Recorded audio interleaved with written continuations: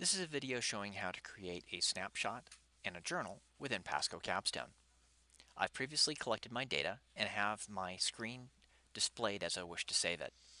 Next, I'm going to go to the top of the screen and click on the camera icon.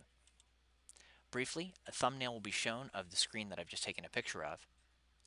To display the snapshots that I've taken previously, I can click on my journal icon at the top, and that will show the screenshots that I've taken. I can either export these journal snapshots.